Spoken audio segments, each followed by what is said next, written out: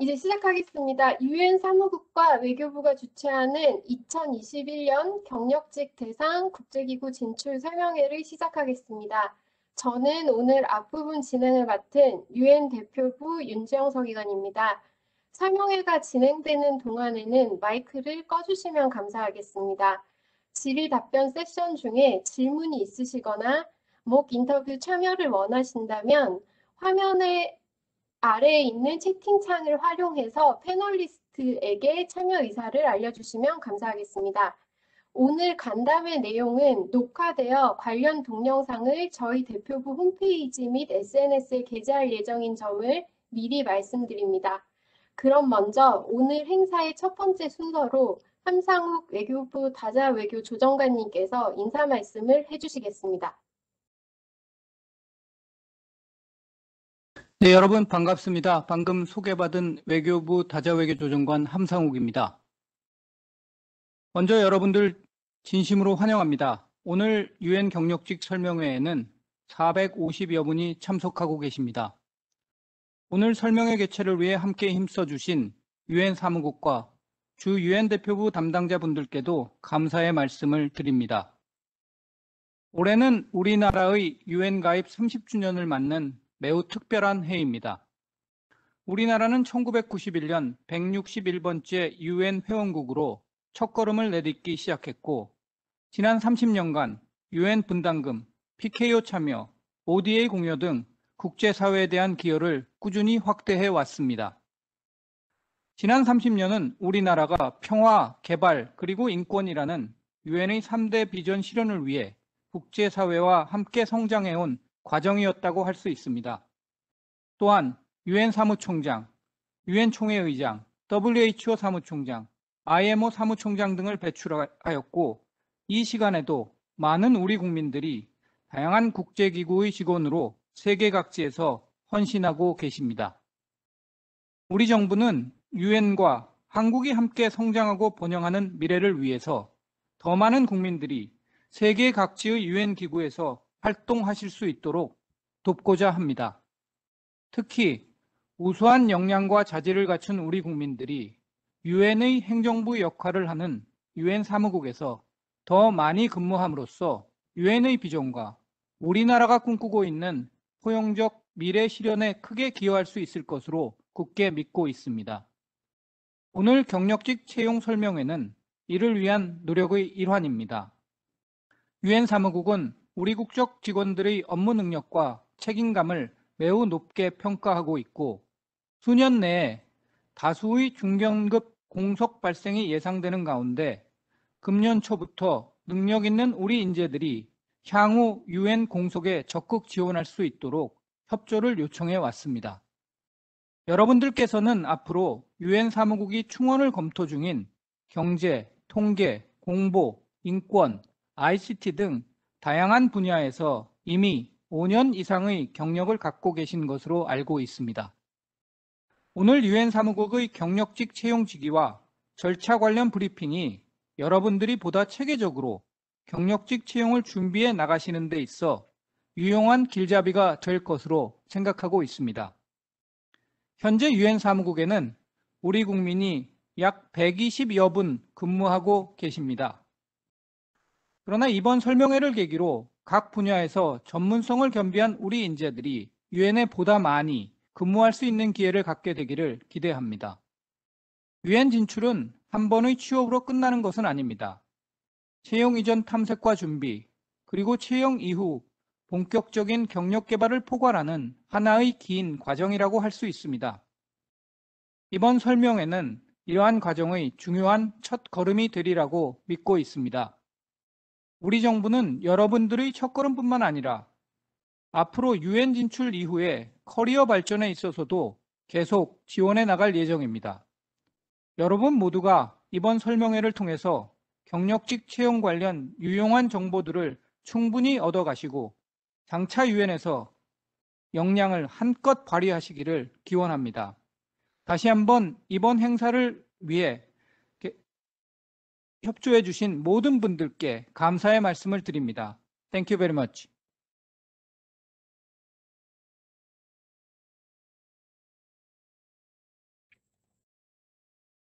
감사합니다. 그럼 바로 이어서 세션을 진행하도록 하겠습니다. 지금부터는 영어로 진행을 하도록 하겠습니다. Now we would like to move to the next session. Today we have 8 sessions: overview of UN system, job entry point for mid-career professionals, demonstration of Inspira application, current vacancies, tips on assessment, test and pre-screening, tips on competency-based interview, mock interview, and Q&A session. I would like to invite Ms. Eva Jensen from the Office of Human Resources of the UN Secretariat for a briefing on overview of UN system, SCGs, and future work. Ms. Jensen, please, you have the floor. Thank you very much. I would first like to thank the government, and in particular the Ministry of Foreign Affairs of the Republic of Korea, for giving us this opportunity and for having worked so wonderfully with us in preparing this event.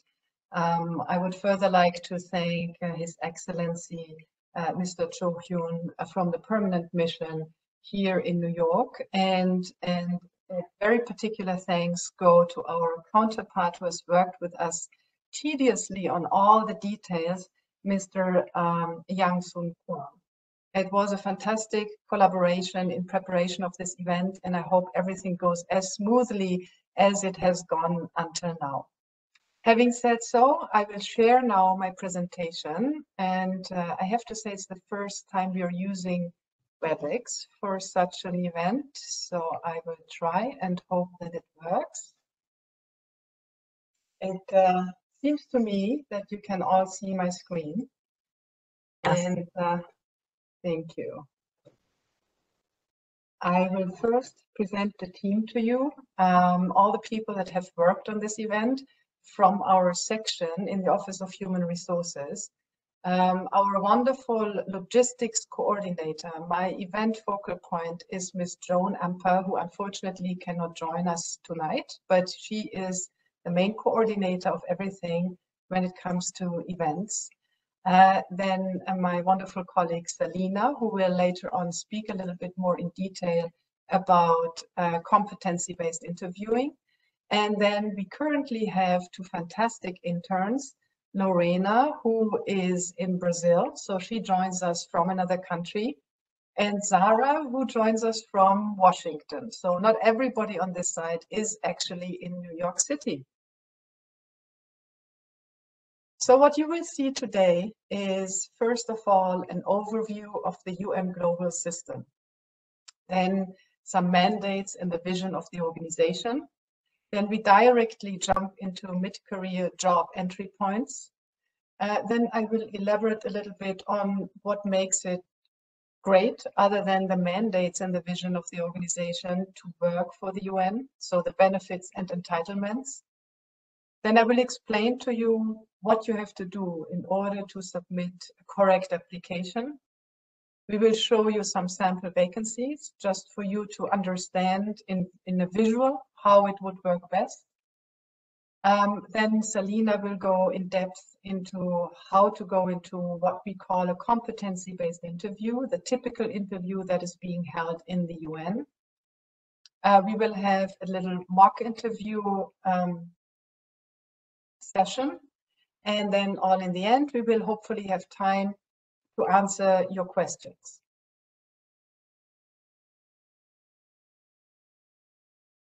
So during the question and answer session, please use the chat box to submit your questions for the panelists. And if you're interested in volunteering for the mock interview session, please communicate that as well through the chat box.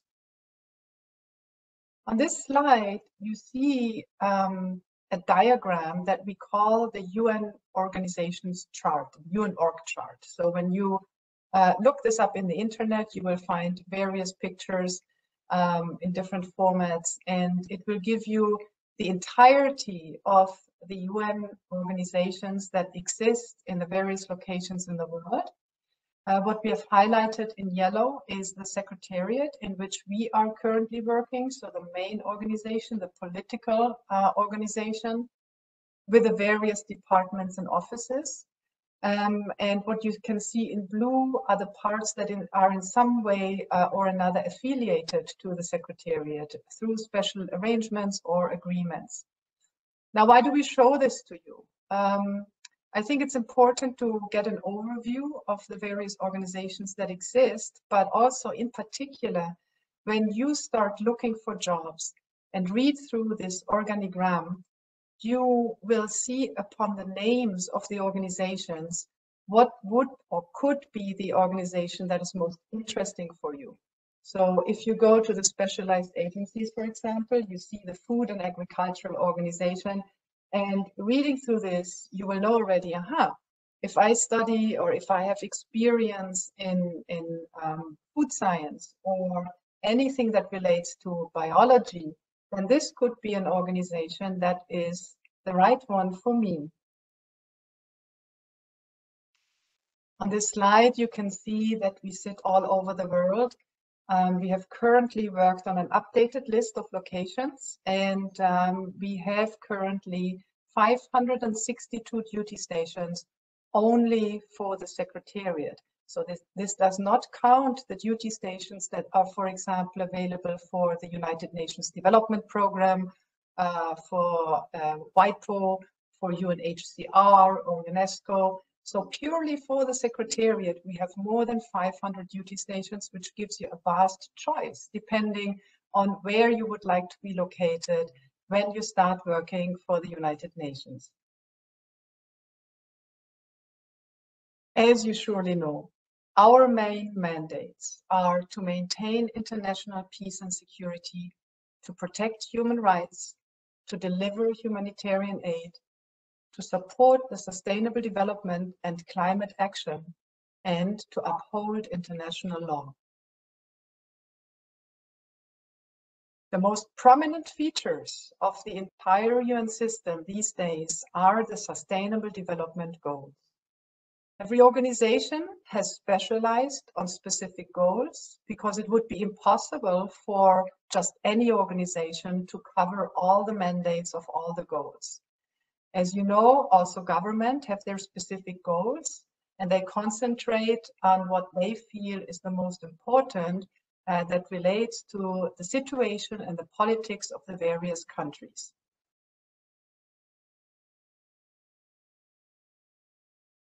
So this is a slide that should lead us to a screen, to a video, but instead our colleague from the technical services will help us play the video. Do I stop sharing? I guess, right?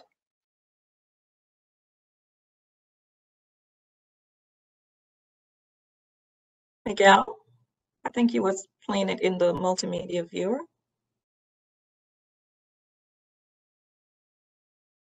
The video should be playing. Are you seeing it? No.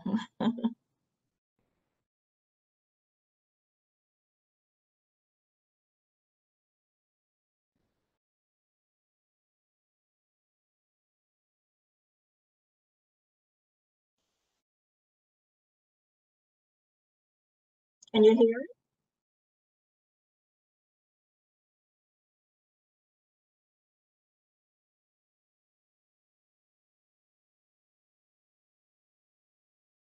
I was unmuted. We're just trying to make it happen for you to have the best experience possible. So while our technical colleagues will try to figure out what the issue is, maybe I can tell you a little bit more about the other organizations, because as you noted very well, and I'm sure you're well aware of the main mandates of the Secretariat, there are a lot of small organizations many people have not heard about.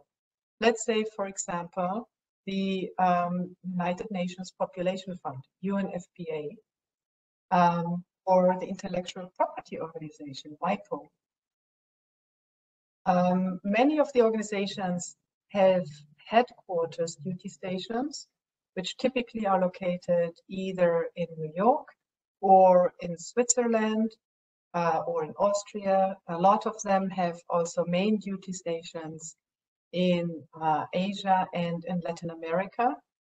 And then we have hundreds of smaller regular locations and field locations also, which service different conditions. Miguel, will I continue sharing the presentation, or do you think we can make the video work?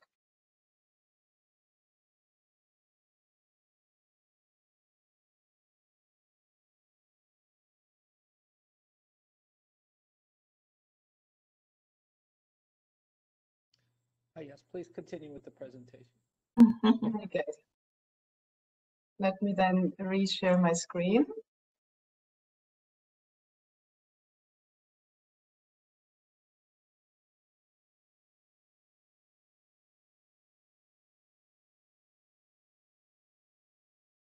So what are we looking for? And I'm just checking if I'm not unmuted. What are we looking for wherever you want to work in the United Nations, in the Secretariat, but also in the other organizations? We want diversity. We want, in particular, nationals from all member states. In the Secretariat, this would be 193 member states, and your country is part of this group. We are very inclusive of all gender identity. We're very inclusive of persons with disabilities, and we are multilingual.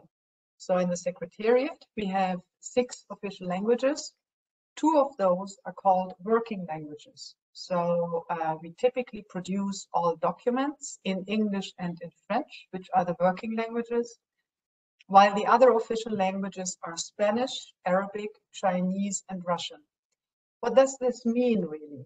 It means that for any job that you apply to in the Secretariat, and again, there are differences sometimes between the organizations, in the Secretariat, you should be fluent in either English or French. So you do not need to have both languages. However, as you could imagine, a lot of people apply for the jobs in the UN. And the more you are compatible with what we are looking for in our workforce, the more competitive this makes you. So any additional language that falls into one of the 6 official languages makes you more competitive. It will give you an advantage. And any other language could possibly be an advantage if it is asked for in the job opening for which you are applying. I hand over at this point to Zara, our intern, who will explain more about the job networks. Thank you, Eva. Good morning to our audience in South Korea. So the job networks, the purpose of them are to promote career opportunities for applicants that are interested in looking through the jobs that the UN offers. And essentially we post our jobs across 9 job networks and 47 job families. And the job networks that you see on the screen are each clubbed under various categories, and the respective jobs are posted under them. So for example, we have DevNet, which is the Economic, Social, and Development Network, and this features positions that are related to sustainable development, public administration, and economic affairs, for example. InfoNet is our public information and conference management network, which features positions that are related to public information, language, and conference services. Then we have iTechNet, which is the Information and Telecommunication Technology Network. We have LegalNet, which is the legal network. We have LodgeNet, which is logistics, transportation, and supply chain network. Next, we have Magnet, which is for management and administration network, which features positions related to finance, management, audit, and human resources. Next, we have PolNet, which is the Political, Peace, and Humanitarian Network, which features positions related to political, peace, and human rights affairs. Next, we have SafetyNet, which is the Internal Security and Safety Network. And finally, SciNet, which is the Science Network. As an applicant that's interested in working in the United Nations, I would encourage each of you to browse through and use these job networks to your advantage, and look into what applies and appeals to your interest, your academic background, and your future career pursuits. I will now hand it over to Ava to continue with the presentation.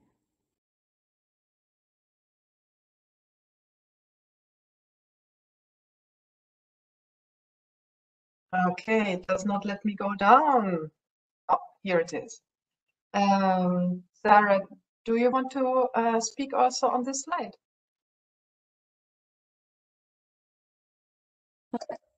I believe this is Joan's slide. Okay, very good. So we have different categories of staff in the UN Secretariat, and this is very similar also to the other organizations. I would say, you know, you want to consider when you apply for a job a variety of factors. And one of those factors is, do you want to be internationally mobile or do you prefer staying in one location? So being internationally mobile means you want to apply what you see in the lower left corner, a P or D position. P stands for professional, which does not mean that the others are not professionals. It's just really the names of the categories. D stands for director level. A word of warning, these levels are different from functional titles in the private sector. For us, a director typically is somebody with at least 10 to 15 years of work experience or more. This is really just is already senior management and not comparable to director level in many countries where directors can be pretty young with relatively little of work experience. So P&D, they're recruited internationally with an advanced university degree, or if they do not have an advanced degree, which typically is a master's degree, we would ask them to have a bachelor's degree, a first-level university degree, and 2 additional years of qualifying experience to what is asked for in the job opening. And you'll see later how that works. Then on the national level, we have the name says it already, the national professional offices. They are recruited locally, they stay in that location.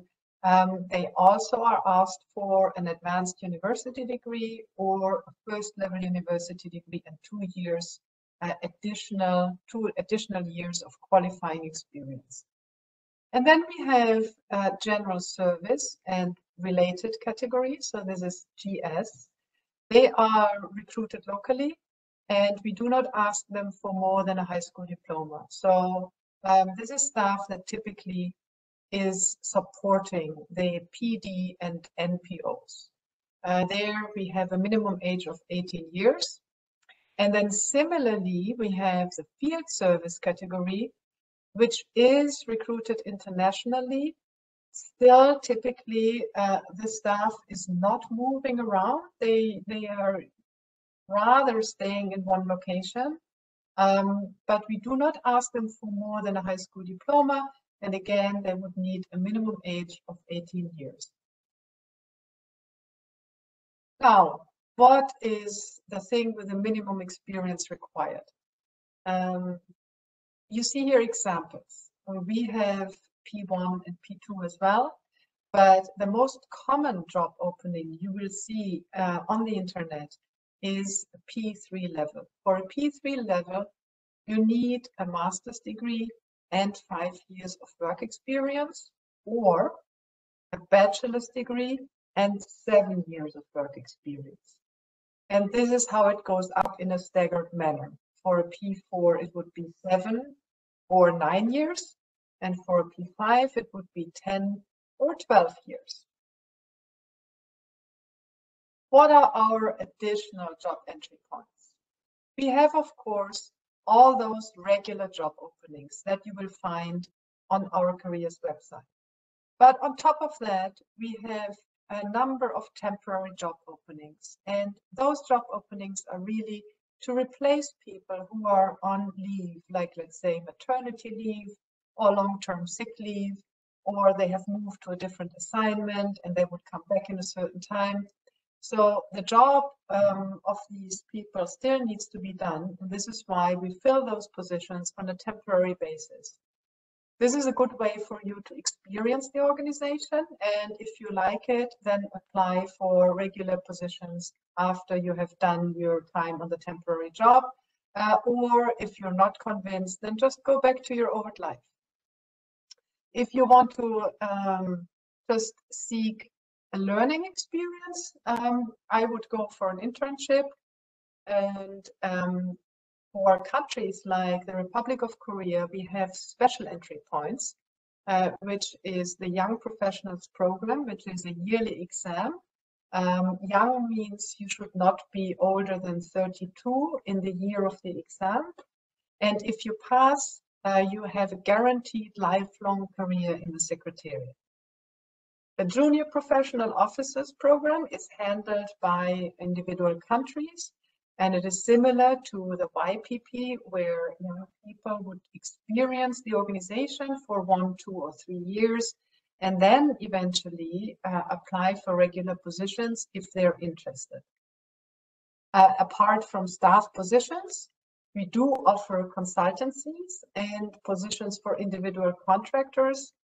And we have certain language positions. You can imagine for all the conferences we need to service, we need interpreters, translators, any other type of language professionals, such as revisers, editors, publishing assistants, etc., etc. And then there's another special feature that goes through an organization on its own, the UN Volunteers. This would be a website on that organization, unv.org, where you can register as either a youth volunteer or a specialist volunteer. The special feature about UN volunteers is that they are paid an allowance, so it is practically a regular job, which will help you as an entry point and then move forward to regular job openings. But just to underline that this is not paid. So even when you have a family, you could eventually start as a volunteer because you and your family will be supported through a monthly allowance, as well as health insurance, etc. So what are consultancies really? I think our intern Lorena, she has more knowledge about that. Thank you, Eva, and good night, everybody. It's really good to see so many people interested in joining the UN. So another type of contract we have at the UN are consultants, and they are recognized authorities or specialists in a specific field, and usually will have a significant number of years of relevant experience and are highly qualified in their expertise. They're engaged in an advisory or consultative capacity, and consultants perform result-oriented functions such as analyzing problems, directing seminars or training courses, preparing documents for conferences and meetings, and writing reports. These positions are set for short-term projects with a maximum duration of 24 months within a 36-month period. To apply, you must register in the consultant roster, where you will complete your personal history profile. We'll explain a little bit further, but it is basically where you can describe your work experiences, education, competences, and etc. And my colleague also posted some links that should help you with this consultant roster. Once you're registered, your PHP or personal history profile will be in the UN database, and managers can consider your profile whenever a relevant opportunity arises. Of course, when they're related to your experiences. So they will consider the requirements for the position, and they will look into this database and try to match with your experiences. So if there is a match, you might be considered for further assignments or for a position. And you can be assigned to any of those more than 500 duty stations that my colleague Eva spoke in the beginning. We also encourage you to apply for specific job openings that are posted on the careers website regularly.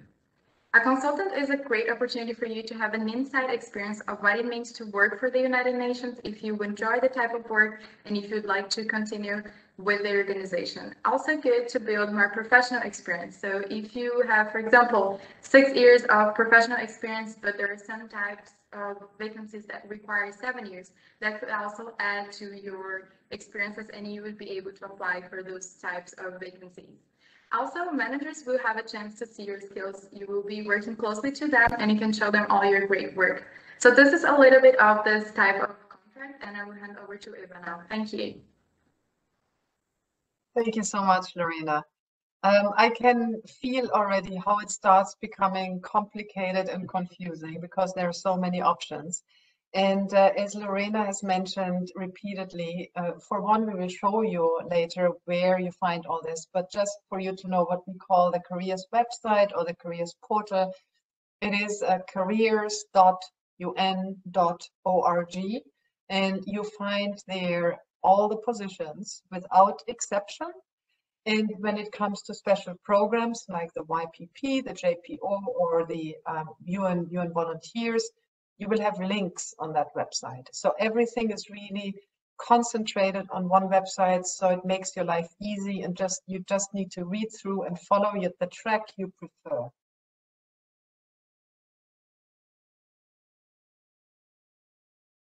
Now, what makes it relevant to work for the United Nations, apart from believing in the greater good and wanting to make the world a better place? And obviously, this is the reason why we all have joined in the first place. And if you're not convinced of that, I don't think that you should even pursue. You know, your main goal should always be your vision and your eagerness to contribute to the goals of the Secretariat.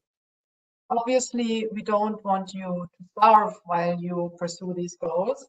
And this is why the member states actually make sure that UN staff have competitive salaries.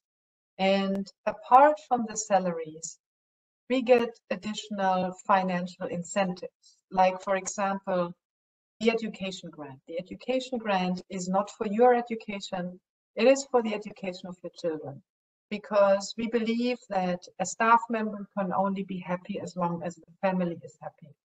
And if you move around the world, then you want to make sure that your children can go to an international school. And an international school typically is a private school, and a private school typically is expensive. So the UN helps you to cater for schooling of all your children, either until the age of 25 or until they have obtained the first university degree. So that makes it possible for everybody to be happy and pursue an important and priority, really, the education. The dependent allowance is an additional financial incentive for the fact that you need to cater for more than one person. And that could be your dependent spouse, if your spouse does not have a job or does not earn on a higher level. This could be your children, but this could also be your parents, for example. So if you have family members that depend financially on you, the organization tries to help you make ends meet. Same with the rental subsidy. So when you come to a new city, often you're lost. You don't know what is the right price, and how long will I stay? Should I buy an apartment or a house? So for the first 4 years, the UN will help you financially to find an appropriate accommodation that will suit your needs and will be up to the standards of an international civil servant. Obviously, we have an excellent pension fund. So this is one of the fantastic perks also of having a career in the United Nations. And the same goes for the health insurance. You know, traveling around the world means you need to be well insured for your health and any accidents wherever you are. So you should be able to go to see a doctor or go to hospital without worrying about not having an insurance that will cover everything. Our annual leave is European standard, so this amounts to an average of 6-8 weeks per year. And then we give also maternity and paternity leave to parents who get a baby, adopt a baby. So we're very flexible with our family policies. We also make sure that a breastfeeding mother can breastfeed for the first year in reduced working hours. So either in the office or at home, so that she would not need to work the full day and have time for her baby. And in any other way, we try to be there for spouses to make the family happy. And I can tell you that generally speaking, the environment, the working environment is family friendly. We have all kinds of events for the kids. At Christmas, we have St. Nicholas coming. For the other religions, we have some other special features that are usually conducted by the staff unions to make everybody feel like they're part of a bigger family, the UN family. Now, I hope you're convinced that it's a great choice to work for the UN, and we want to look into how to apply for a job. The first important step is to search for the right vacancy. And so you can apply to as many vacancies as you want. You will never get on a blacklist or red list or whatever. But it takes time to apply for a job. And I think you should, for every job you apply to, you should make sure that you target it and that you're really qualified. As you can see here, and as I mentioned before, the website is called careers.un.org. And you will go there, create an online profile, you submit the application, and what happens next? You will wait for a long time because we get a lot of applications. And the first screening is done by the software, and this screening is really done by numbers. So if you're asked for 5 years of work experience, for example, and you have 4 years and 300 days, the software will screen you out because you don't have those 5 years. Similarly, with a number of other things. And then after the first screening, a person will look at the profile and see, are you qualified and should you be invited for an assessment? Typically, it's a written assessment. And after that, you will be invited for an interview. And then between interview and selection and notification, there are what we call central review bodies. These are legal bodies that make sure that the entire recruitment and promotion process has been handled by the hiring manager in a fair and transparent manner. So we have this control mechanism that makes sure that we avoid nepotism and that everybody has been treated without bias, no matter which nationality, gender, religion, etc. So this is really what takes often a little bit of time after the interview, before the selection. But don't get nervous. So now you know, if you have been interviewed, you don't hear from us for a while. It is because the entire case has to be scrutinized. This is how the Careers Portal website looks like, and you can see the search function. And when you go through the search function, you, for example, type in professional and higher categories on a P4 level. Now we know P4 is a minimum of 7 years of work experience in the job network of management and administration. And then, you know, within a job network, you have smaller families. We look for administration and we find a number of jobs on P4 level. Then you can click on each of them, read through the job description and the qualification requirements and decide whether you want to apply or not. Are you ready to apply? Then you can click on apply now and it will guide you to Inspira. And Inspira is what I will show you now. So I will go out of this screen and I've promised I will directly with you apply in Inspira. So I have opened Inspira. I'll share my screen again. I have created a profile for you beforehand, and in order not to lose time, because it asks you, you know, for address, family name, etc., date of birth, I have registered as seminar.Republic of Korea. I will not tell you the password. And let's see if we can get in. Oh, uh-oh.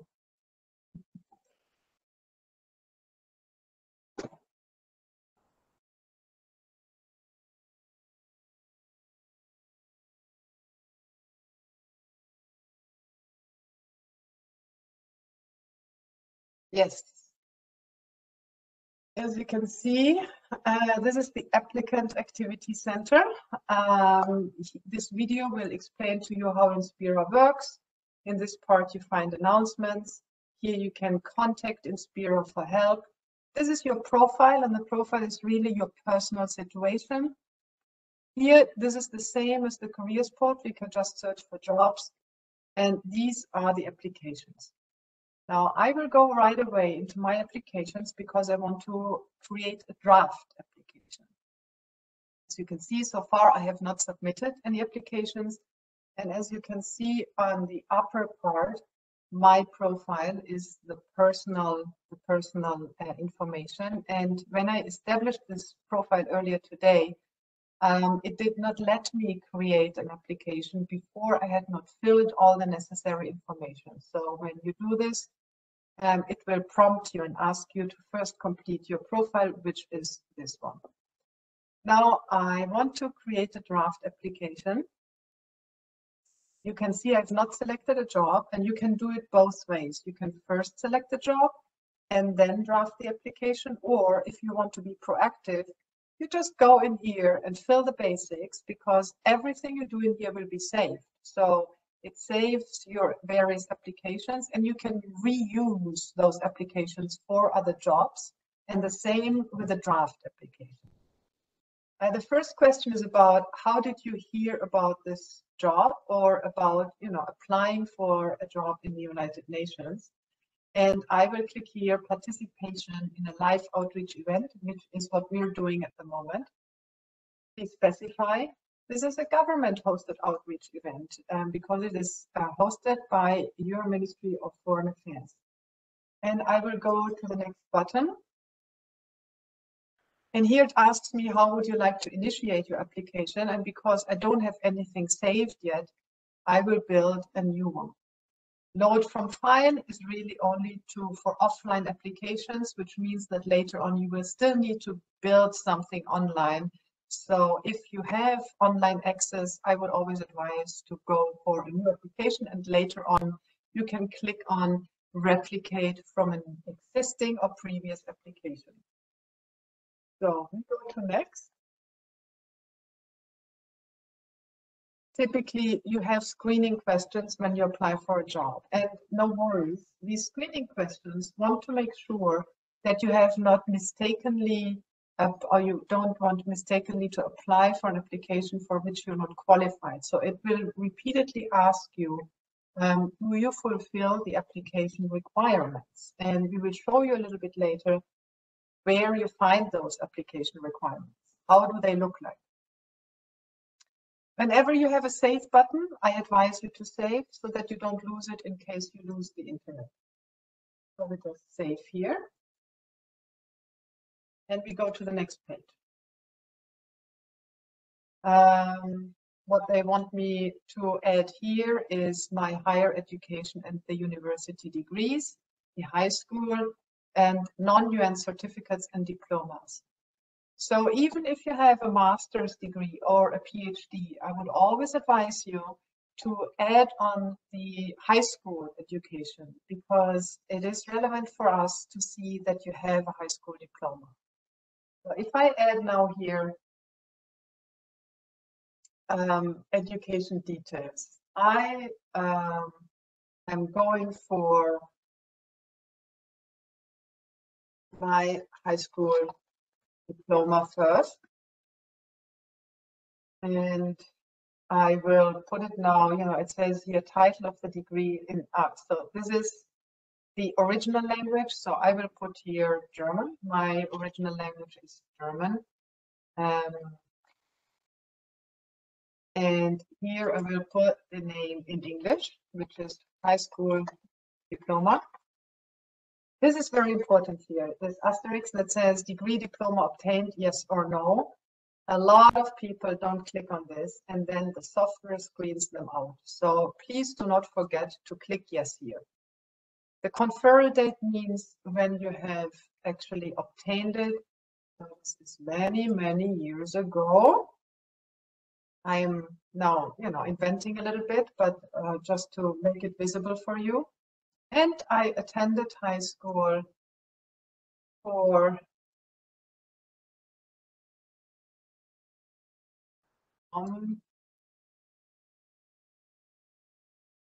60 to 70.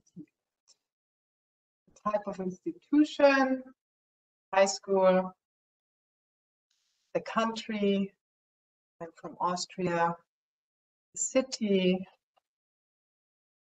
Klagenfurt,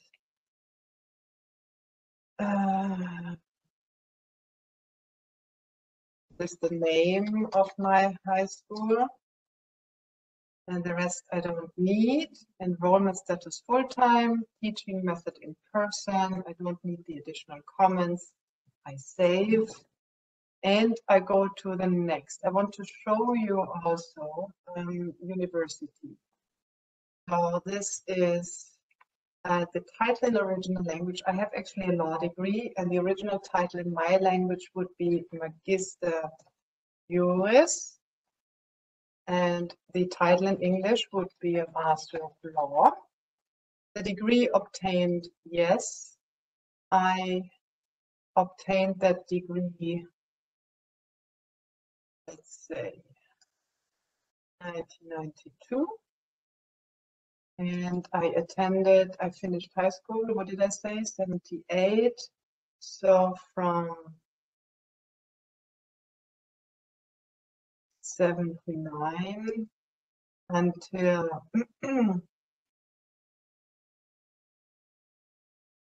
92, I studied in a university in Austria. I attended in the same country. Now, city where I attended, Vienna. This is why I'm showing this to you. The name of the institutions. This is where many people get stuck. So when you click on this here, you can search. You can search by long description or by organization hierarchy code. Long description, you could say, begins with U as university, and it doesn't let me type anything. With a U, and I start search. So I have here everything that starts with U. But then sometimes in some countries, despite the fact that you would call it the University of, it is officially registered as, let's say in this case, Salzburg University. So you would only find it with an S. And so this means you have to play around a little bit if you don't find your university at first look. It does not mean that your university is not registered in the system. The system is the UNESCO database of higher education. It has all universities registered that are accepted by the United Nations. So typically, when we help people try to find their university, we always find it's a matter of trying to find the right way in case you don't see it right away. So in my case, I found the University of Vienna. I got a master's degree. I studied law. I studied human rights. And so this is something else here. The main course in the field of study might not be as straightforward as what I have now typed in. You might have studied something really fancy and it's not listed. And what we advise in these cases is to choose something here that comes closest to what you have studied. And then as you can see in the specialization or in the additional comments, you have a free text field. So you can put your explanation here. And so that you don't feel you're lying to us, you can put the real course that you took or the specific name of it, and just do with what you have in the system instead of getting desperate. I still need to fill in here the in-person teaching method and the additional comments. Good. So we have some basic education here. Again, I have the save button, so I click on that. And I go over the text button, which is hidden by the accessibility button. There it is. Good. Now we need to add work experience. So as a job title, really fill in the title of the job you have done in the past. I'm inventing here again. I could have worked as a human rights officer. Is it my present job or not? This is here. I have to fill in from when to when I worked in this job. And I say, no, it's my present job. Then here it will ask you, is it a civil servant position in your government? For me, it is not. Is it a position in the UN Secretariat? It is not. And this one I seem not to need to answer. Is this a position in another UN entity? I will also say no. Now you might wonder, you know, if I say yes or no, does it have an advantage or a disadvantage? And it really is not. This is just for informational purposes. So you don't worry if you have private sector experience. We look for diversity. So we do not necessarily look for somebody who already works in the system or in the secretariat. The name of my employer was the Human Rights NGO, and this was the number. Name of supervisor was Mr. John. And do you consent to our contacting your current employer and supervisor for reference verification? I will say yes, because I have a good relationship with my boss, but you don't have to. Again, if you don't want to, we will not contact that person, but we will still need to verify whether you really work there or not. So we will need to figure out together with you, if you get chosen for this position, who can we ask in order to make sure that you said the truth in your submission. So you cannot just fill in here whatever you want. If this is not the UN, then we want to know, again, for referencing purposes, we want to know where is your employer located. And for now, I would say I am in the Republic of Korea, and you see, I will not find it under R, I find it under K, Korea Republic, and the address is Main Street, capital.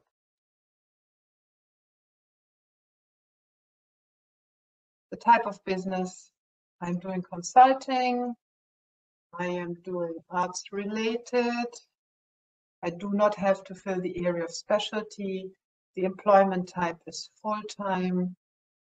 Number of employees supervised. Again, that's the same type of question. You do not need to supervise employees, but if you have done so for certain jobs, this might be a necessity or an advantage. So for now, I will fill here 2, because it will show you that even if I have 2 different kinds of employees, I can only pick one kind.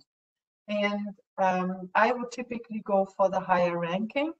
So if I have to supervise interns or I supervise professionals or senior staff, then I will rather go for the upper level. So I would say here I have supervised 2 professionals. And now we come to a very important part. This is where you have to put work in. And what we typically advise is to draft something on a Word document that has several advantages. First advantage is that it helps you count the characters, because as you can see, you can enter only a maximum of 5,000 characters, and that's often not a lot. It is also for two different things, a description of duties and the description of achievements.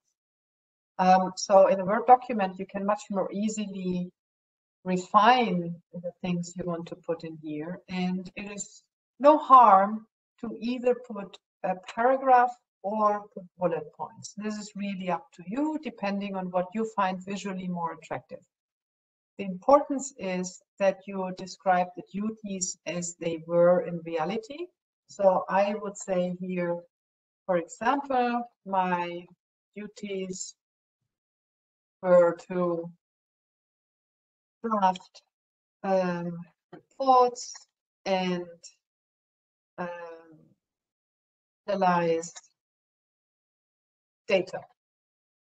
And so now we come to the next part, and obviously in a real application, this should be more elaborate. You want to really explain what you're doing in your job, or what, if it was in the past, what you were supposed to do. And then the achievements. So what do we mean with achievements? This is not necessarily an award that you got or a special commendation. An achievement is a description of how well you did your job, and how can you describe in the best possible way by quantifying it. So you could, for example, say, I draft a lot of reports, but that will not tell us whether this was a great achievement or a low-level achievement. But what you could say is, my duties were to draft 2 reports weekly, right? And then in the achievements, you say, I worked overtime in order to make a submission possible with my team, and managed to draft 3 reports in 1 week. And then you could say, I was commended for that by my supervisor. So we know you made an extra effort, it worked out, and your supervisor was happy, and the team got the contribution it needed.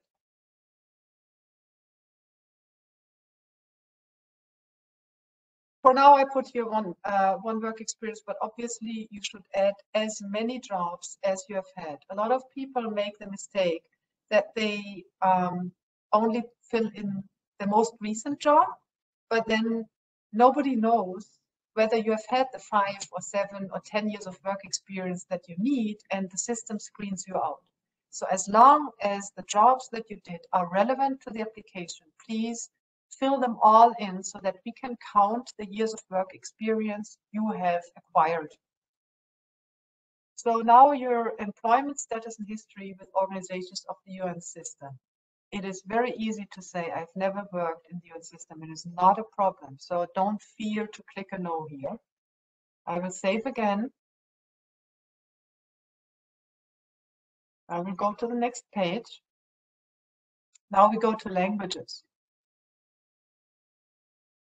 The only language I need in order to pass is either English or French, but it needs to be fluent. So if you feel you're not fluent and you click confident, the system will screen you out. This is very important to know. As I said before, it will be of advantage to add any other language you speak, like Korean, for example.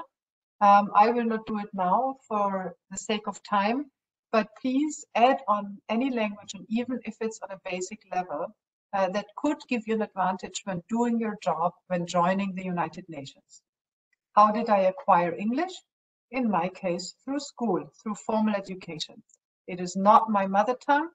And this question relates to staff who already are in the organization. For additional languages that you speak, there are financial incentives. And so when you apply somewhere, this would, if you are a staff member, this would really only apply to staff if you have passed those exams. In my case, I have. I save the information.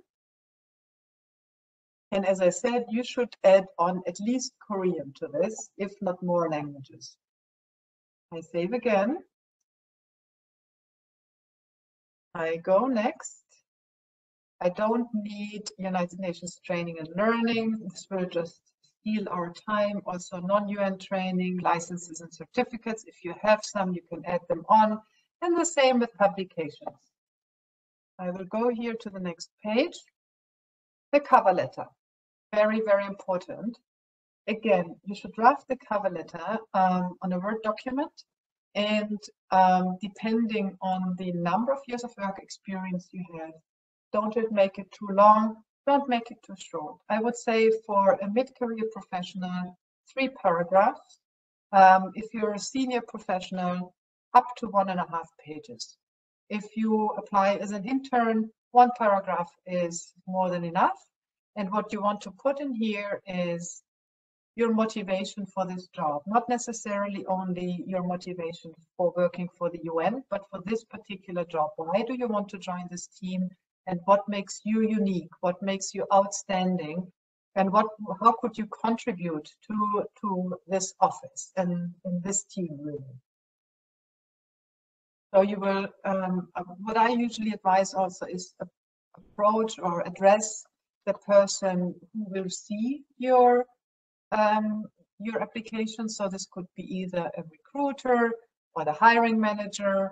I will type here now, dear Madam Sir, I would be the best for this position. Obviously, this is not what you write, but I will not put details here because we do not have the time for an elaborate cover letter. Typically, I can tell you when you do this for the first time, it will take you 2-3 days to put everything together. And then what you should do is have it read by somebody else. If somebody does not know you well or your jobs, they will be able to give you the best advice on how to revise the language, because they will come with the same questions we will have. Namely, I do not understand this, what does it mean? Or you made spelling and grammar mistakes here, did you not see this? Or, oh, this is an interesting functional title. Never heard about that. Maybe you want to explain more under the duties what you really did in this job, etc., etc. So it's really of benefit to show your application to 2-3 other people who can give you good advice, and only then finalize it and submit it. So for the first time, take a week really and speak with other people about it. Thank you for your consideration. And here you could attach any type of attachments you would like recommendation letters or performance documents, etc. And then I save.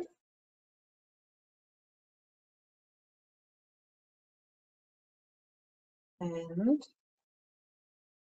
I add a reference, also extremely important. This should be other than your supervisors if possible. What happens to these references? We will send them a letter and ask them whether you are not lying in your application, whether you would be the best fit for a job in the UN. So you want to put people here who are professional, but at the same time who know you well enough that they can serve as a reference, really. And my advice is also ask them before you put them as a reference. You don't want them to be surprised and upset, and then they, don't give you the best reference they could actually. So this will be Ms. J. The position was HRO. The organization was NGO. And the telephone was this. And email. I was working at the time in Afghanistan, and this was a colleague of mine. So you should typically add at least 3 references, and you should think a little bit who you want to put there.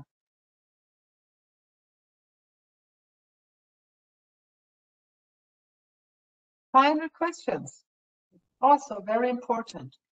Have you ever been convicted of or prosecuted for any criminal offense?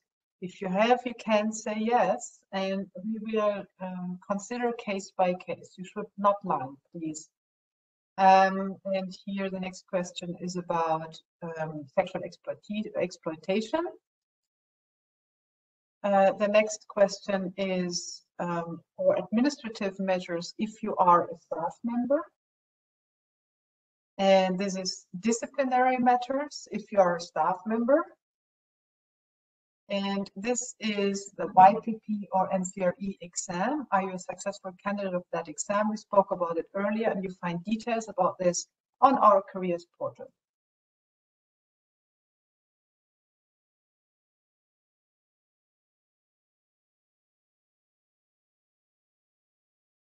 Country of nationality we have. I don't have any other nationality. And now we save.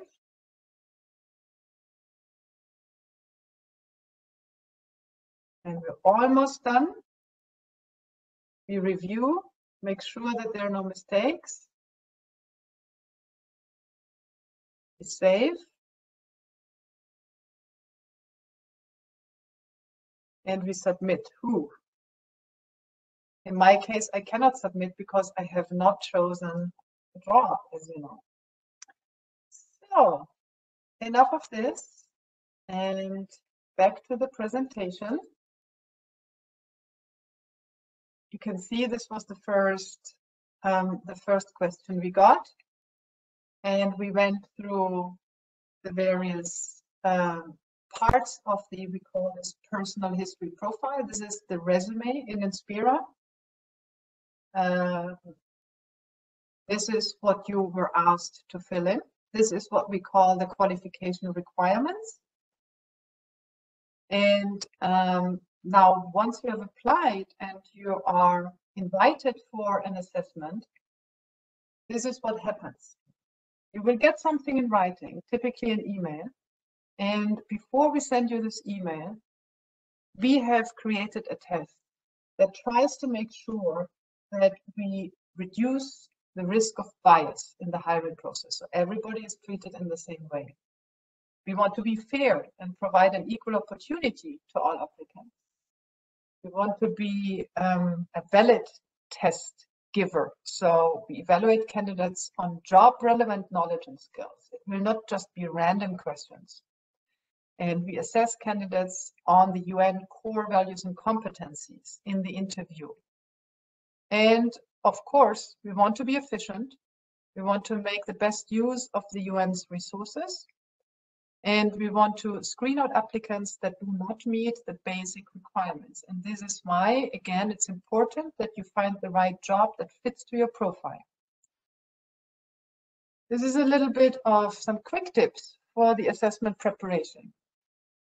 When you apply, go back to the job opening and see what they want you to do in this job. What are the duties?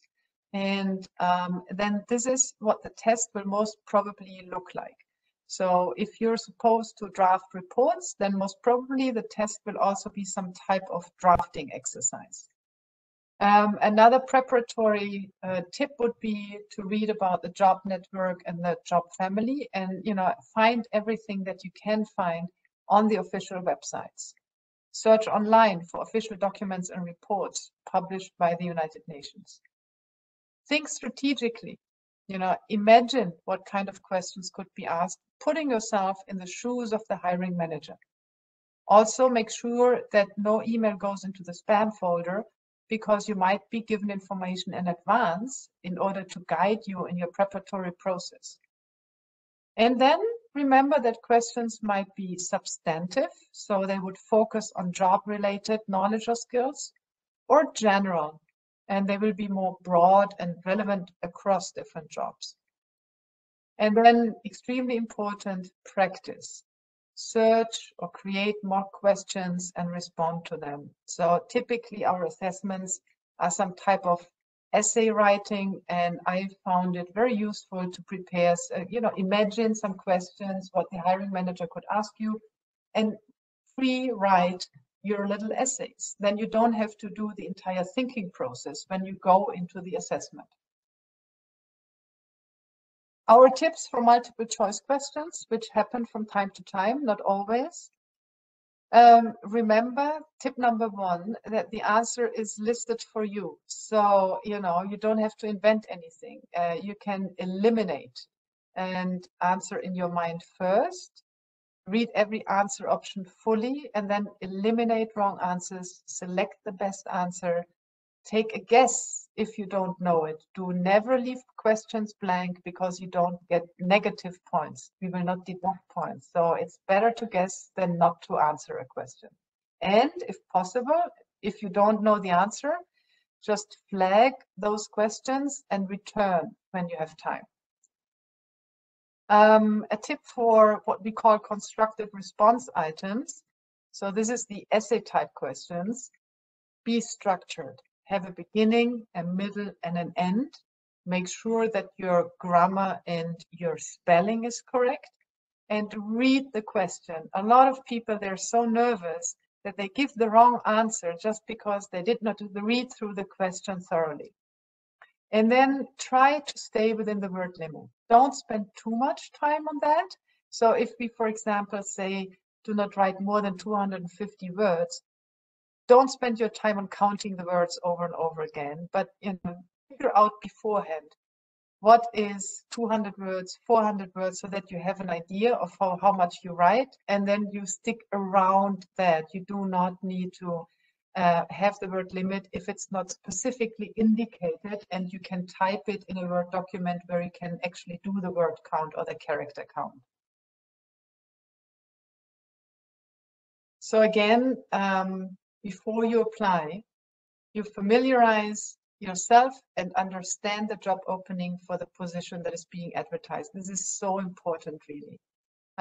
Check where it is. Do you want to go into this location where it is advertised? Do not go through the entire process and then say, oh my God, but this is not the city where I want to live. And you have done the assessment and the interview, and then you get the offer and you're like, oh no, can I negotiate? Can I go to another place? And this is not how it works in the UN. We have our jobs in certain places. So you apply for a job in a place, in a team. And then again, look at the competencies, your qualifications, and make sure that you are in time for the test, and that you go through the process without interruption. A little thing here on the side, the last bullet point, it says no fee.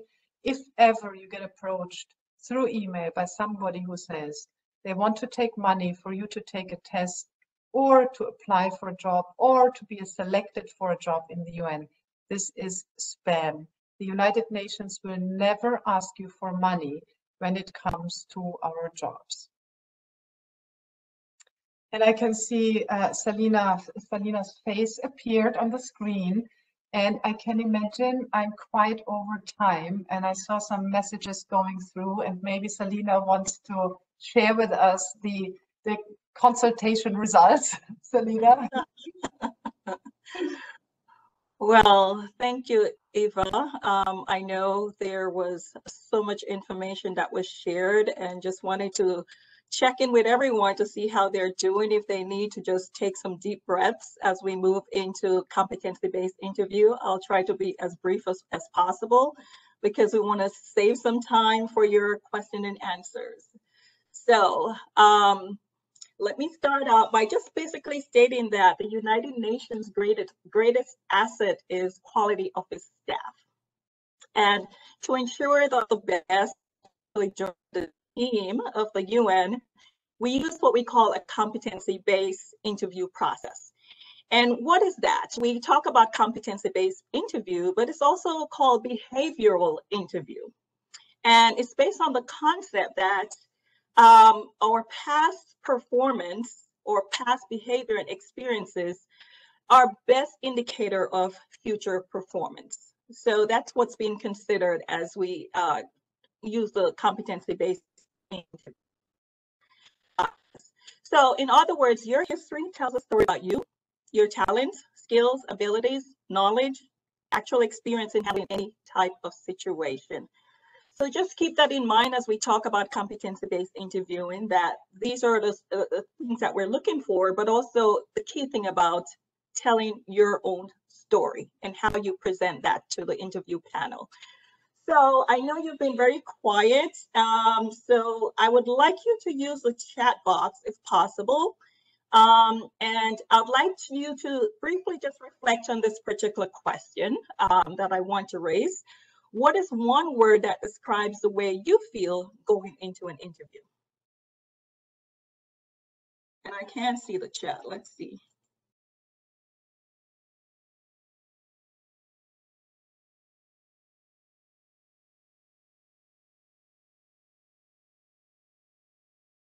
I'm wondering if everyone is hearing us.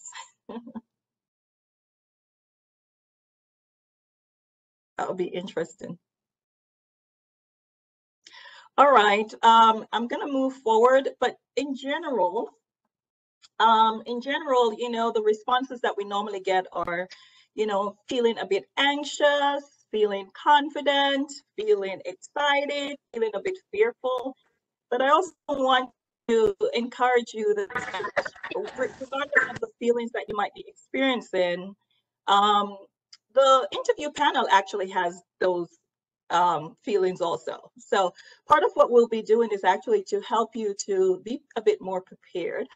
So what is competency? It's a combination of ability, personality, behavior, motivation, and knowledge. And I want you to keep that in mind, because generally, you know, we think about competency and we talk about ability and knowledge, but rarely do we focus on motivation and also personality and behavior. And as I mentioned, a competency-based interview is actually assessing, it's also called a behavioral interview. So just keep that in mind as we move forward. Next slide. So the core values and competencies of the UN form the basis for the types of questions you receive during the interview. And it's divided into 3 categories: the core values, core competencies, and managerial competencies.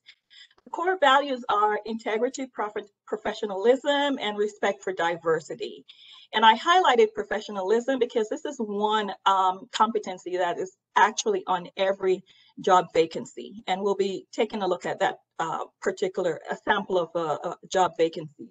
The core competencies, they are skills, attributes, and behaviors which are considered important for all staff of the organization, regardless of their function or level. And they are communication, teamwork, planning and organizing, accountability, creativity, client orientation, commitment to continuous learning, and technological awareness. The managerial competencies are for those who perhaps might be supervising or managing a team. And they are vision, leadership, empowering others, managing performance, building trust, judgment, and decision making. And these are all the competencies that actually make up the organization's particular core values and competencies, to keep that in mind. So next. So here's a sample actually of a job vacancy. And it's important to note that for every job vacancy, the competencies that are required for that particular job are listed on the job vacancy. So one thing I'll encourage you to do, as Ava has actually gone through the process of showing you how to apply, but once you see the job vacancy, it's important to maybe copy and paste it somewhere, or perhaps print it to have it available, because this is what you'll use to prepare for your interview. And it's good to have a reference. You know what, there's a close date for the job vacancy, so it might not be there after it's closed, but you will definitely need this to identify what competencies you will be assessed on. So this is a sample, and I want to draw your attention to the fact that each competency has what we call behavioral indicators. And for this particular job vacancy, it was an economical affairs officer position, as it was a P4. So you notice that there is also leadership and managing performance listed on this job vacancy, but also teamwork, communication, and professionalism. As I mentioned, professionalism is one of them that is always on every job vacancy. And I give you an example when we talk about behavioral indicators. These are competency or descriptions of observable actions or behaviors that exemplify the competency or the value in practice. And these are what the actual interview panel will be looking for. For example, communication, where it says speaks and writes clearly and effectively, listens to others, correctly interpreted messages from others, and responds appropriately.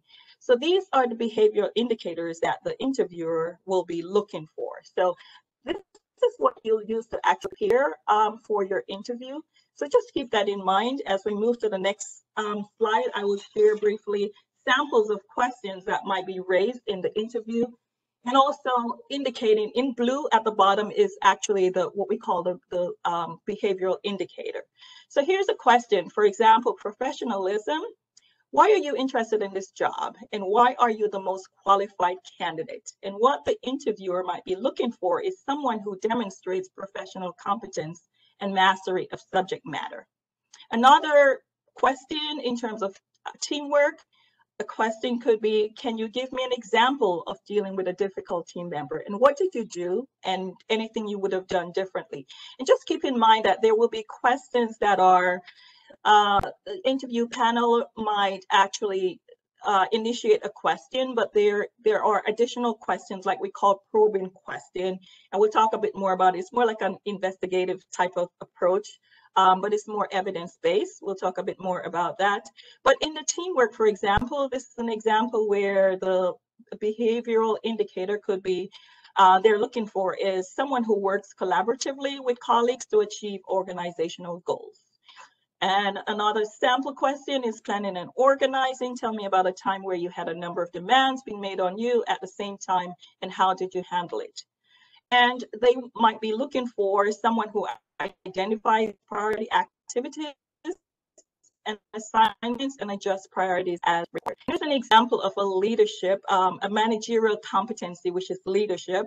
And there could be a question where they raise and ask, tell us about a situation in which you had to make a difficult decision in the face of criticism.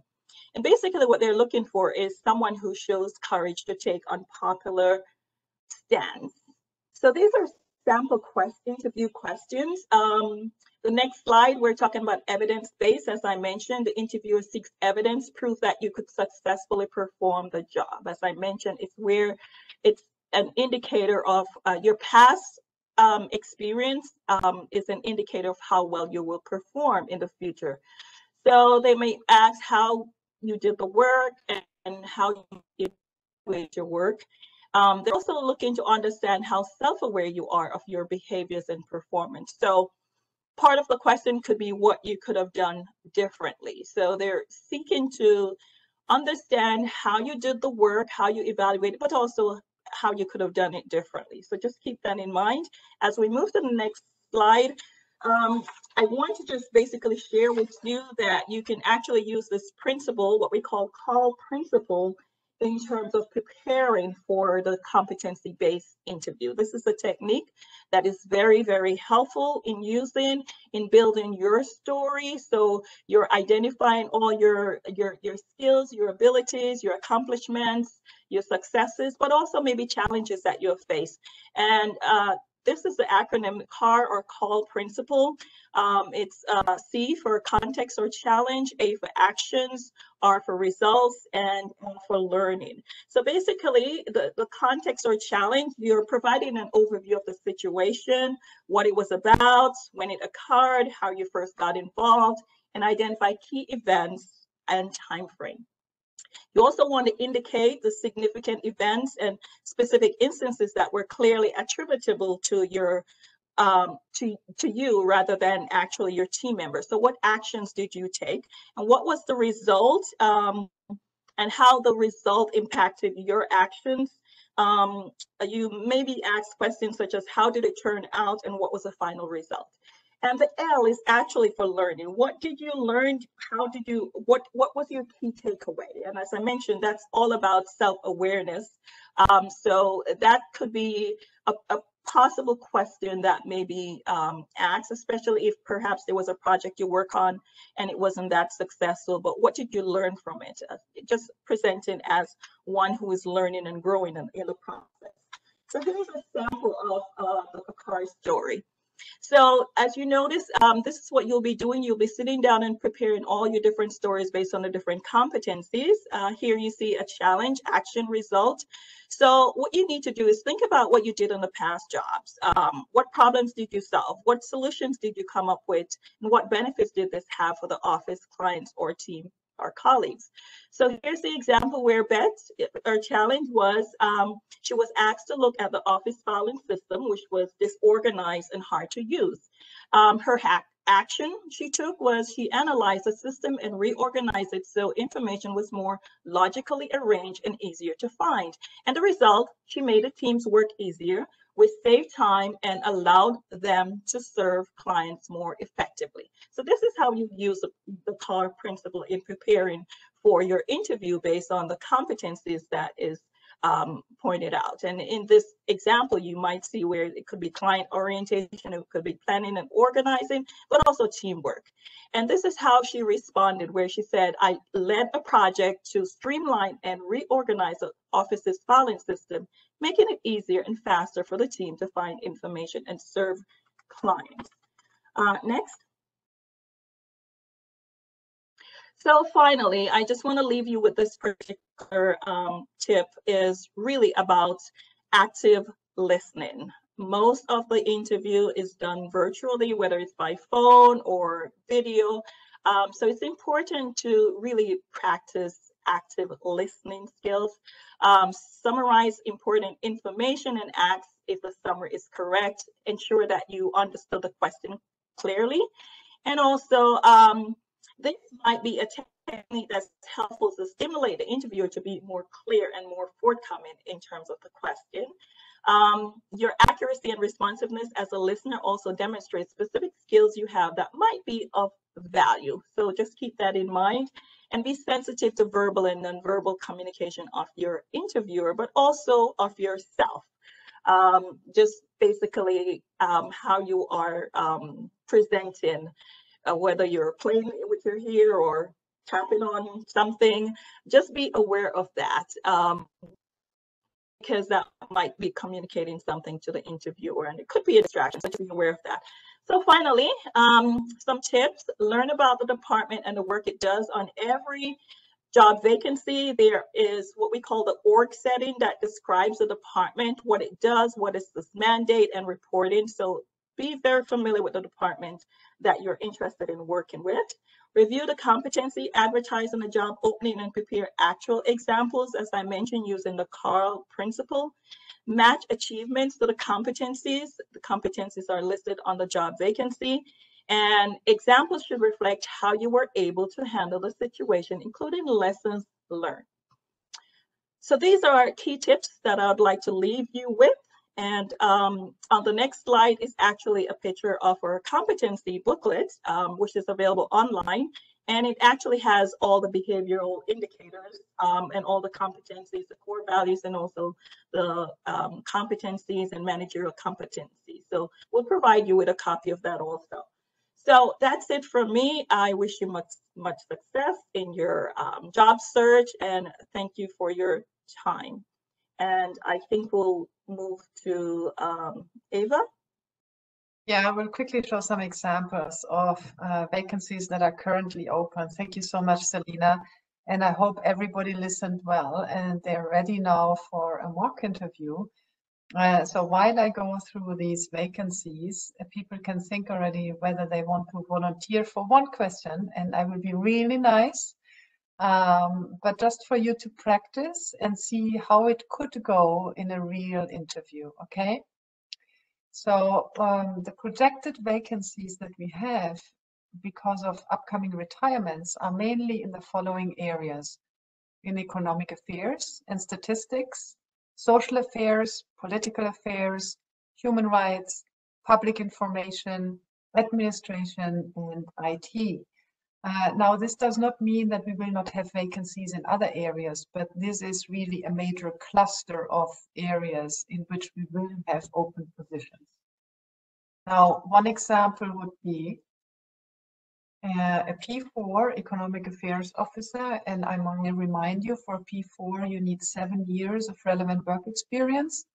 This one would be in Santiago. And you can see here the posting period means the application deadline is on the 3rd of June. Another one is called Program Management Officer, which could mean everything and anything. Again, it's a P4, but more indication you have by looking at the department, respectively office. This is the environment program, so most probably the job will have something to do with environment, and you would need to scroll down in the real website to see what this is really about. Then another economic affairs officer in Addis Ababa, a senior economic affairs officer on a P5 level. For a P5, you need at least 10 years of relevant work experience.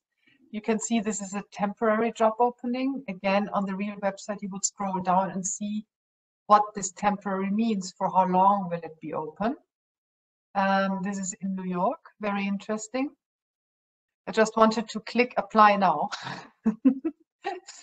So here we have an elections officer. This is also a very interesting specialty in New York.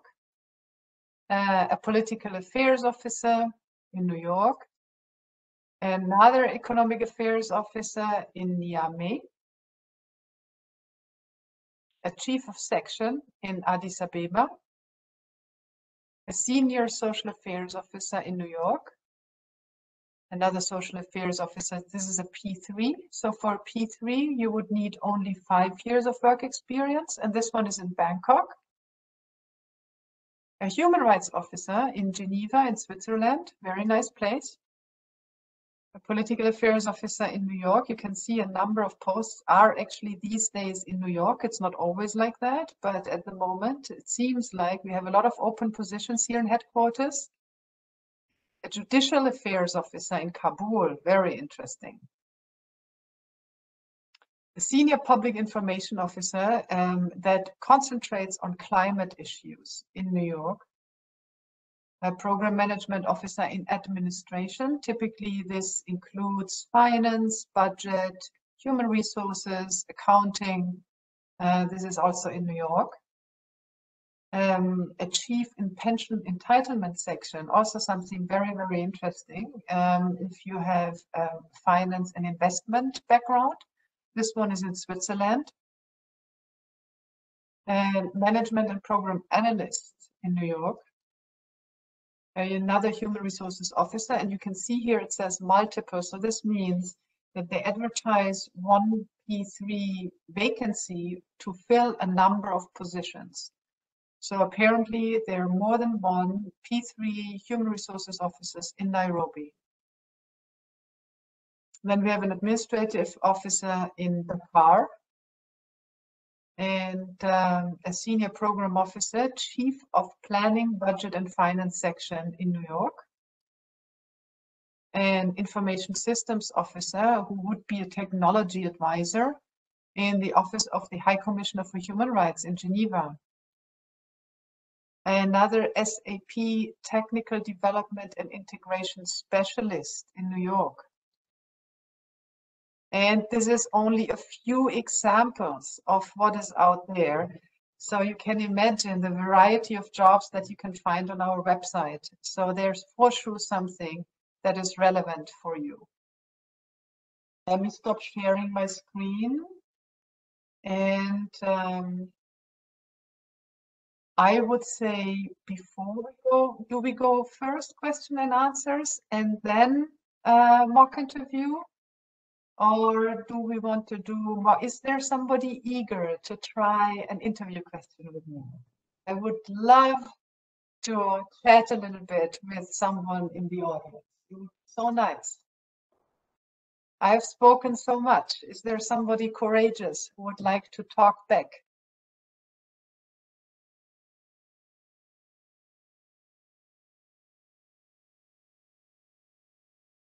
Okay, I'm not sure if I see messages from everyone or if the audience can just speak up or if they need to be given speaking rights or something like that.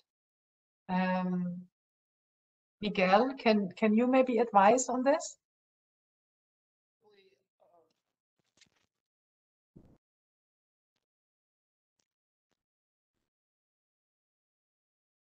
Sorry, I didn't hear you. Typically, if someone wants to speak, they would say in the chat, and then you would call on them. Typically. Okay, that sounds good. So, so while we maybe wait for a volunteer, I can see here a question. Would you mind sharing the average years of experience for people working in P3 positions in the Secretariat, if the average for all other agencies may be difficult? I know the formal minimum requirement is 5 years, but what would be very helpful to know what the actual experience levels are among those who work in the system, given that the competition is very high. That's an excellent question. And I can assure you that the average is more than 5 years. So you're never overqualified for a job in the UN. This is different from the private sector. I don't have statistics in front of me and I could only guess. So I don't want to give you a wrong number, but it's definitely higher than 5 years. Can somebody help me with maybe seeing the other questions? I'm not sure if I... Yes, Eva, I can actually read the questions to you. That would be great. Thank you. Okay. So just to let everyone know that we actually had a few questions that were in the registration. So there are some pre-questions and there's currently a few questions that are being raised. So we'll go back and forth. If we're not able to answer everything, we can actually provide you with the responses in writing at a later time. So the first question I have is for those Juris Doctorate degree, would you advise that we list it as a master's degree or doctorate? As a doctorate, of course. I don't have a separate master's degree or a doctorate. I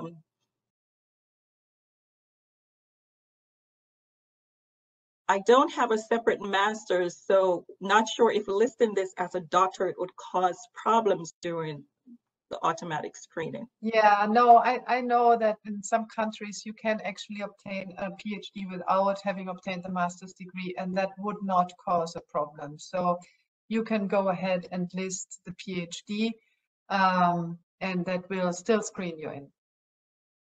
I can see also just in between, someone asks, will the mock interview be in progress in chat or voice? So we cannot do a mock interview by chatting. It would need to be somebody talking to me, actually. I know it's scary. Selina, over to you. I'm sure you have more questions for me. Yes, we have quite a number of questions here. Is having dual nationality disadvantage? If you have both Korea and US citizen, which nationality do you apply for positions? So the answer to the question number one is definitely not. It's never a disadvantage to have more than one nationality. If ever you would want to choose with what nationality you want to apply for a job in the UN, it might be helpful to apply with a nationality if that country is underrepresented in the UN. In the case of Korea and the US, they're both underrepresented. So in that relation, it would not make a difference really. But if it were to be that one nationality is a well-represented country and the other one is an underrepresented country, it gives you a slightly better chance to come from an underrepresented country. And where do you find the list of those countries? Again, on our fabulous website. If you go to the YPP page, it lists the countries that are underrepresented. Over to you, Selina. Thank you. And we often get this question, is there an age limit to be a UN member? The age limit is the retirement age, which is 62.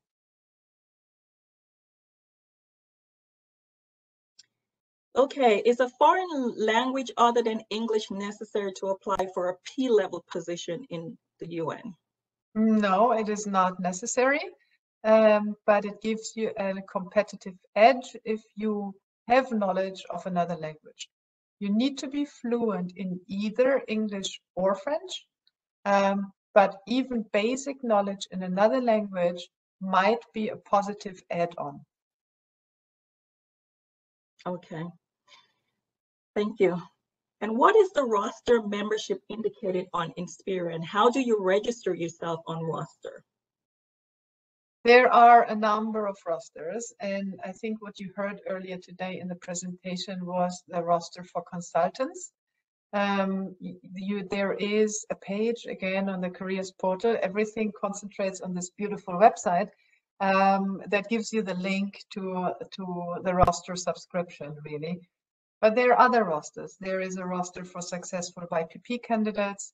There are rosters for candidates who have gone through the assessment and interview process, but they have not been selected, but could typically do the job. So these rosters, they're actually filled by us. So you cannot register for them. The only roster you can really register for is the consultancy roster.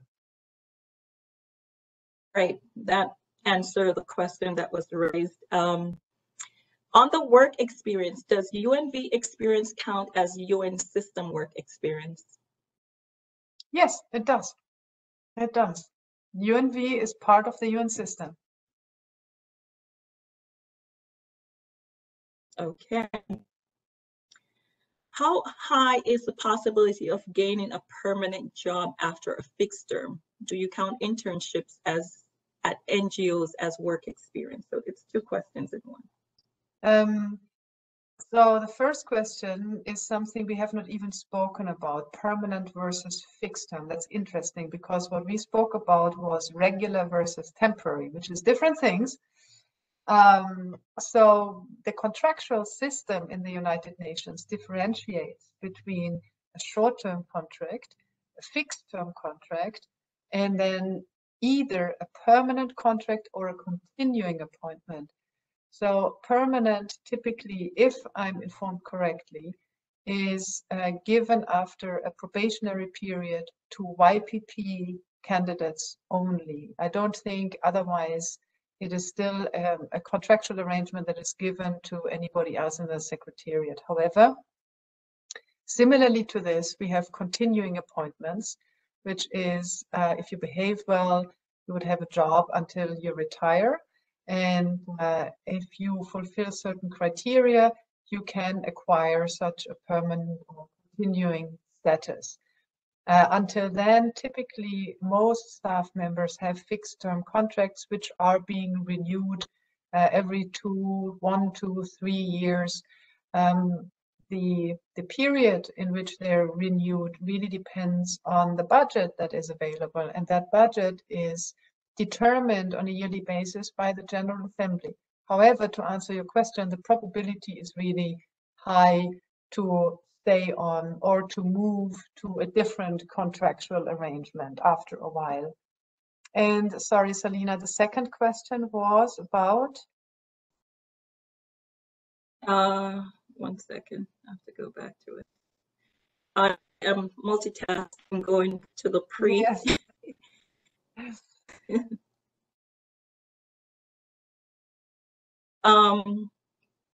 So the next portion was, do you count internships at NGOs as work experience? So in generally, no matter where you do an internship, we count it for half of the time you did it because internships are supposed to be a learning experience. So if you have done an internship for half a year, we would count 3 months of work experience out of that experience. And someone is asking, how competitive is it to get a position in the UN and how many people apply per position? Is there any priority or added points? Depends on applicant's nationality. That's a very good question. And I think like everywhere else, it depends on a lot of criteria, whether there's a lot of competition or not. So on the one hand, you can imagine those people who know about the United Nations, the one thing they know is that it sits in New York. So typically, positions in New York receive more applications than positions in countries where it is not well known that the UN exists. That's one criterion. The other criterion is that A lot of people are a little bit scared of applying for temporary positions because they don't want to leave their lives and go for half a year somewhere and then eventually come back and not know what to do. So the competition around temporary positions is hugely less than for regular positions. And then another criterion would be niche areas. Again, you can imagine that people who have studied international relations, diplomacy, political affairs, for them it is quite common to consider the UN as a career path, whereas somebody who has studied statistics or IT, they cannot imagine normally that the UN has positions for them. So very often it is actually so bad that we have to do an enormous effort to find applicants for such positions. So the competition is basically zero. And then another criterion would be locations that are different. You know, they do not provide the same comfortable life that you might imagine you have in Switzerland, in Austria, or in New York. They're more challenging, they're more adventurous. And very often those are positions where we also don't receive as many applications. But I can assure you that, that I think often candidates do not apply because of misperceptions about those locations and about the UN. And I would wish people would first experience it before they shrink away. So I think it's just overcoming sometimes those internal barriers and go to what we call the field, apply for peacekeeping, peacemaking, political missions is a fascinating experience to work there, especially when you're a little bit younger and you're eager to have a little bit of an adventure. Thank you, Selina. Back over to you. Thank you, Eva. So there's a question about YPP. Could you clarify on the YPP recruitment and employment modality? In the official YPP website, it is stated that YPP may get a continuing contract, but not clear about the conditions, requirements to do so. You receive that contract if you have passed the exam and you got a probationary contract. If the probationary contract that has been issued for 2 years is lived to the satisfaction of the hiring manager, you will automatically be switched from fixed term to continuing. And I've not ever heard that a successful YPP candidate did not get a continuing contract. Thank you, Eva.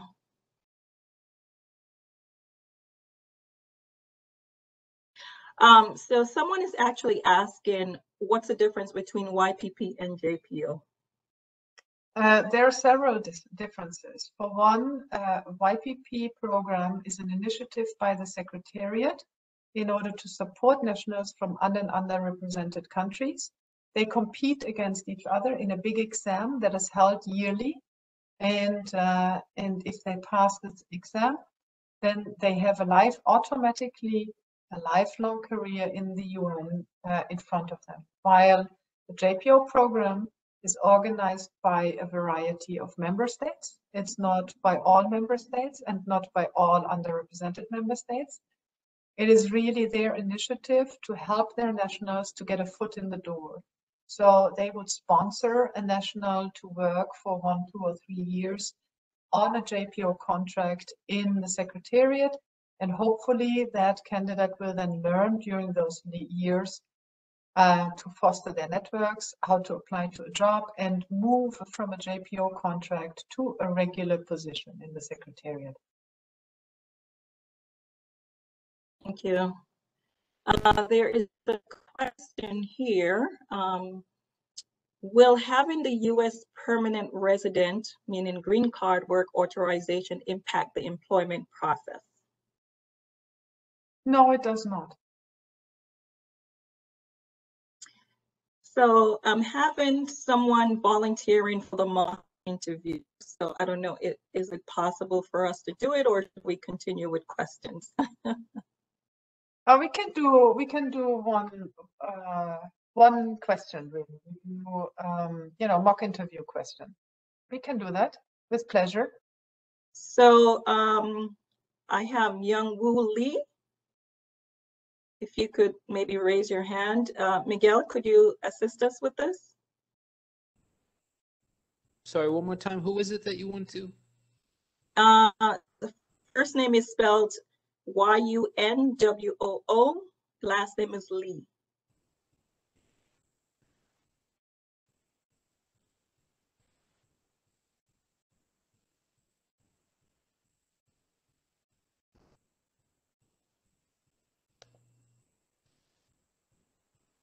And while Miguel is searching, I could just raise another question. What are the benefits for the consultants? Will the benefits listed on the presentation apply to the consultants? Good question about benefits for consultants. Yes, definitely. Like in the rest of the world, consultancies are really for people who want to live more independently. And they have not actually a salary, they get a fee for their services. And definitely the benefits that are relevant for staff members would not apply to consultants, because they can then, in a consultancy, you decide what job to do, when to do it, for how long.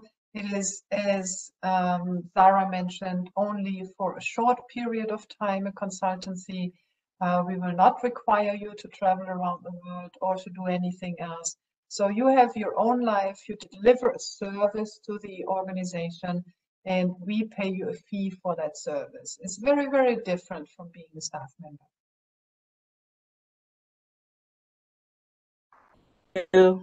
Miguel, any progress? Yes, you want to speak with Hyewon Lee? Yes. I've unmuted his mic. You should be able to speak if you wish.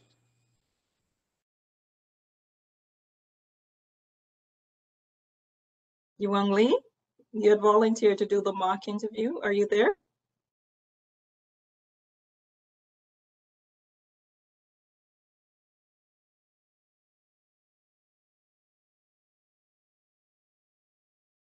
Okay, we're not getting any response there, Eva. No. No. I opened Oh, his he's saying mic. he He's in the. cannot unmute. I've yeah. unmuted his microphone. You see him in the panelist list, correct? Not in the panelists. I think it's just a participant.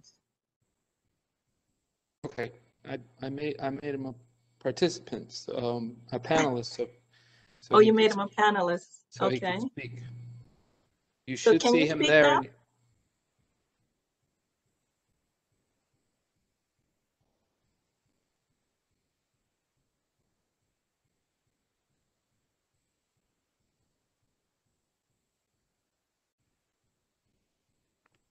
Yes. Are you there? Might be the wrong person that you selected.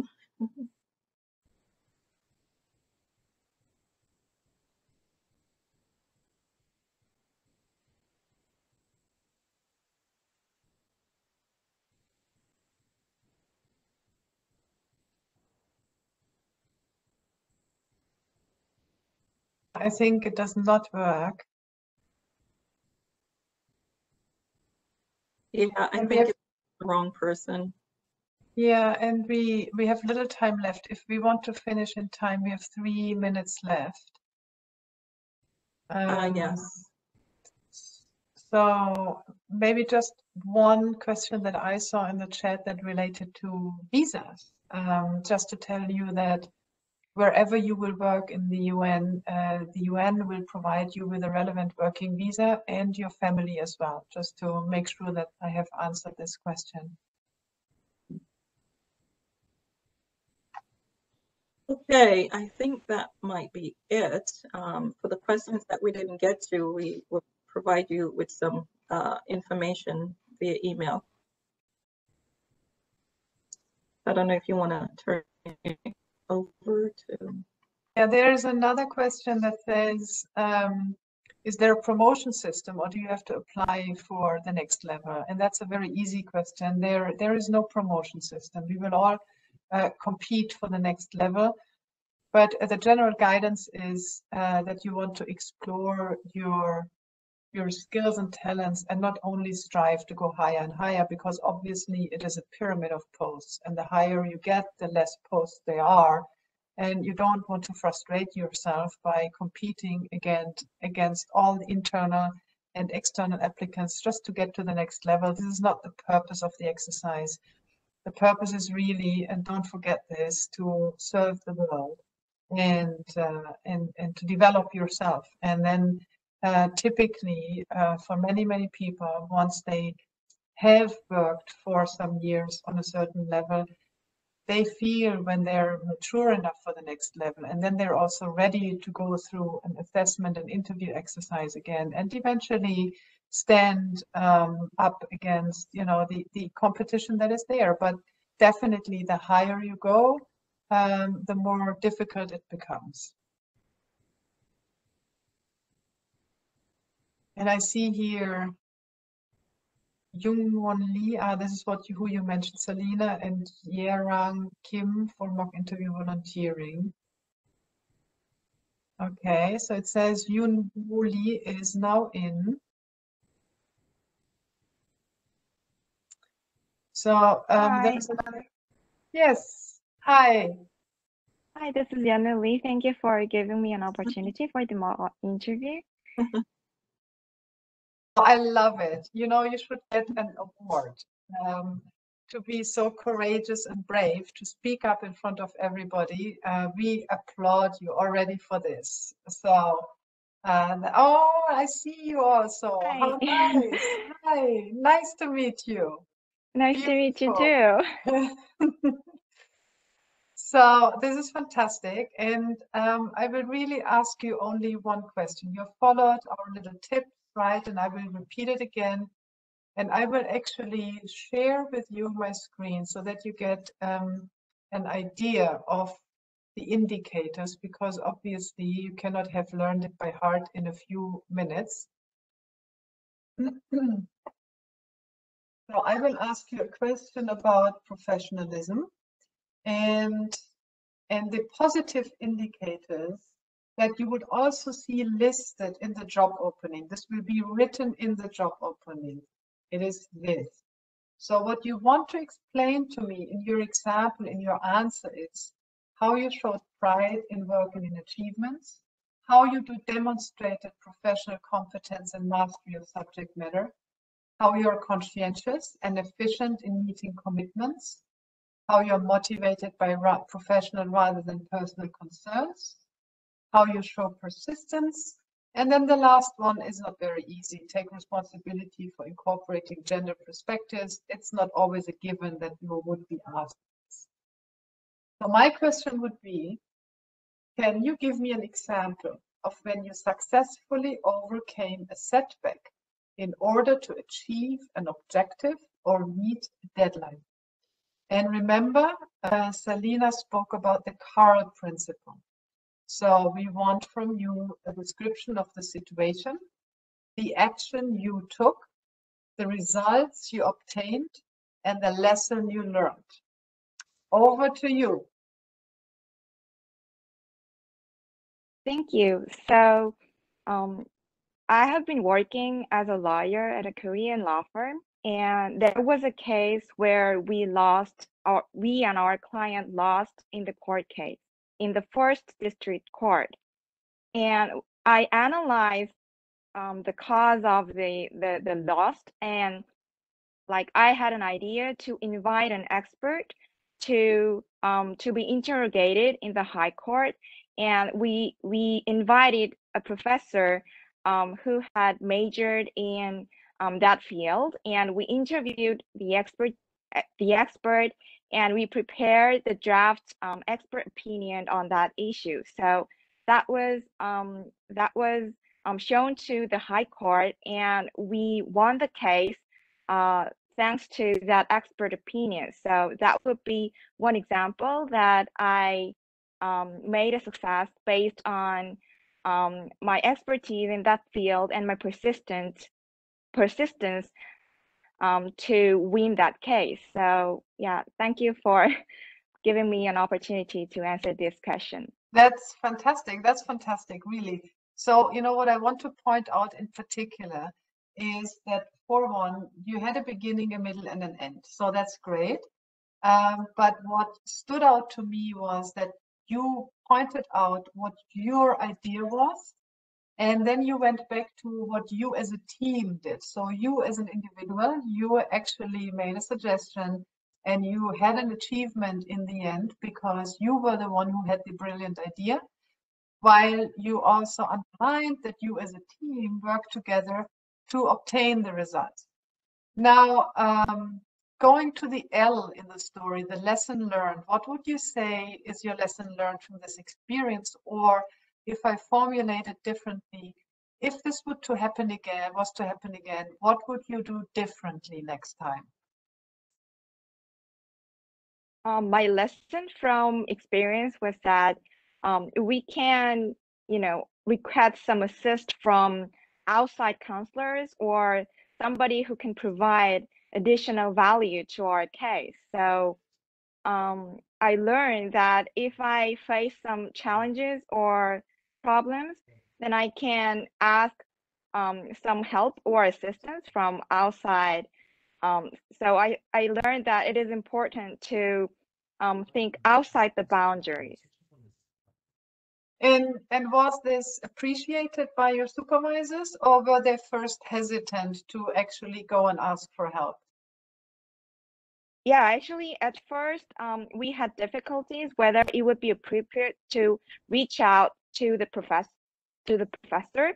But in the end, because we won the case, and actually the professor helped us so much that our supervisor really appreciated my idea, and he also appreciated the professor for assisting us with the case.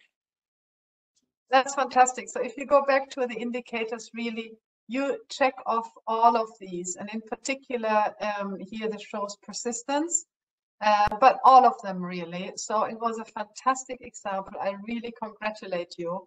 Usually I find more to criticize when we have mock interviews. So you're ready to go, apply for a job and go to the interview. Thank you so much, Hyunwoo. Thank you so much. Thank you. Thank you, and have a lovely day. Thank you. So I think maybe our colleagues from the permanent mission want to take over. I guess we have to close at a certain point.